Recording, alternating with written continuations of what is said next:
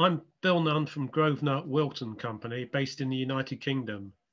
We're a small company, and most of our work is for the historic house market or museums or palaces, places where houses want to have the original style of carpet. We obviously have a library of designs that go back some way, go back into the 1700s. Late 1700s, and we can obviously research a design. We look in books, we look in museums, we try and find out what type of building we are putting the carpet into. We try and find out a little bit about the history. We were approached by textile historian Mary Lou Davis.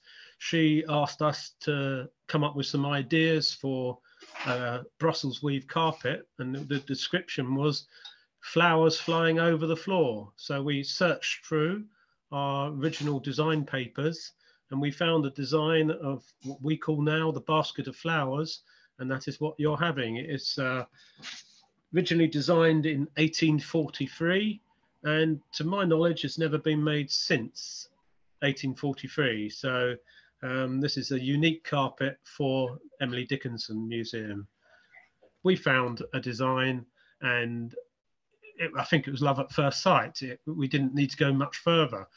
And then when we discussed about colour, it was thought, rather than try and recolor it for a modern day, it was probably better to use and match as closely to the colours on the watercolour point paper. And that's what we did.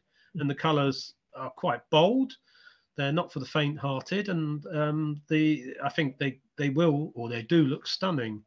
And they are true Victorian designs. The advantage of a Brussels, especially using a worsted yarn, you get very sharp pattern definition, and also you get tremendous brightness of colour that you don't always see in a cut pile. In the early days of jacquard weaving, the designs were created on a paper that, all intents and purposes, is a graph paper, and it's divided up into little squares, and the designer or artist painted them in by hand to create the design. The point paper for the basket of flowers is miniature painting, so it's 4 times smaller than the actual carpet, so it was quicker for the artist to produce. And that information then was transposed onto jacquard cards that go on top of the loom that create the design. Jacquards are cardboard strips with holes punched in it, and where there are no holes, or sometimes where there are holes, the design is created. It also helps the loom select the colours from the selector. So it's probably the earliest form of computerization. The jacquard has not changed one bit in the last, well, since we ever had jacquards, which is 100 and 200 years nearly. The jacquard hasn't changed at all.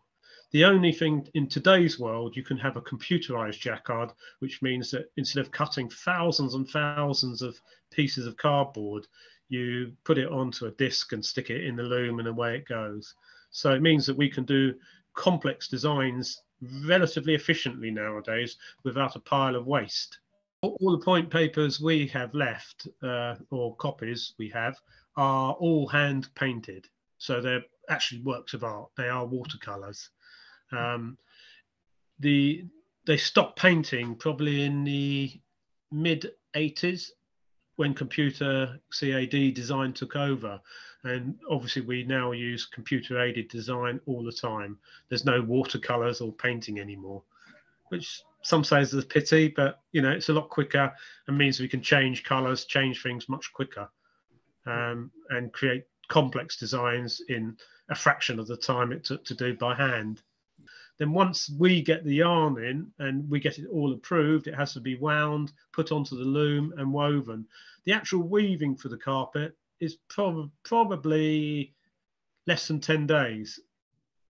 But then once it's been woven, it goes through a process called picking, which is where a skilled young lady repairs any flaws in the carpet, pulls out any stray tufts, anything that may need looking at, she deals with. Then it goes to finishing, where the carpet goes through a steaming process, which pulls out any fullness in the fabric.